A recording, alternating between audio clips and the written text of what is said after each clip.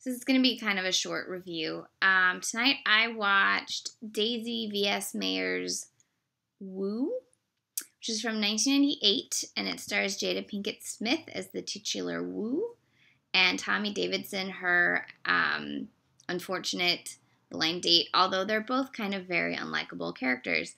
This was written by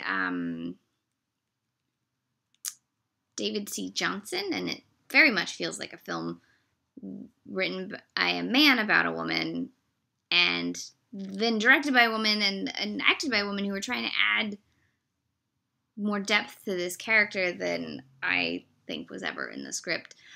This film had 8 producers. 8. That's too many cooks.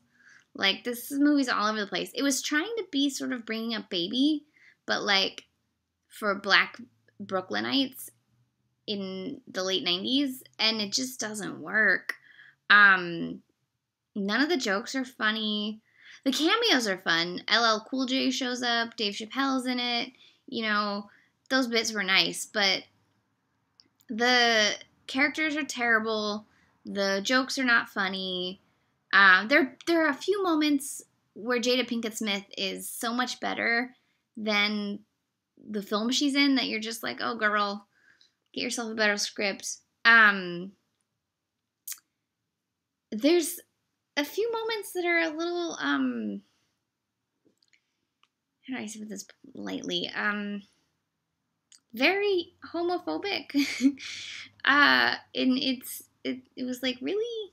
You needed that?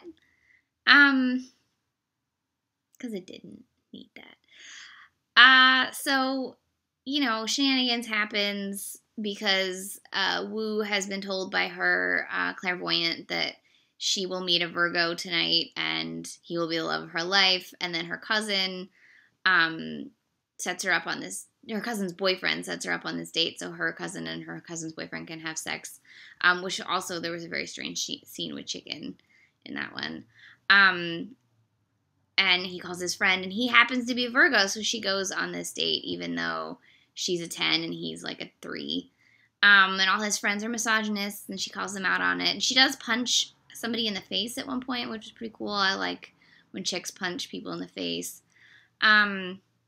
But this movie just doesn't work.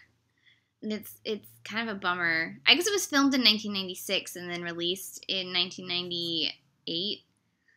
Probably because they kept trying to edit it into something good, and they never quite got there. Daisy V.S. Mayer also did Party Girl, which I still haven't seen, but is like a quintessential 90s, indie hit. And she did Madeline.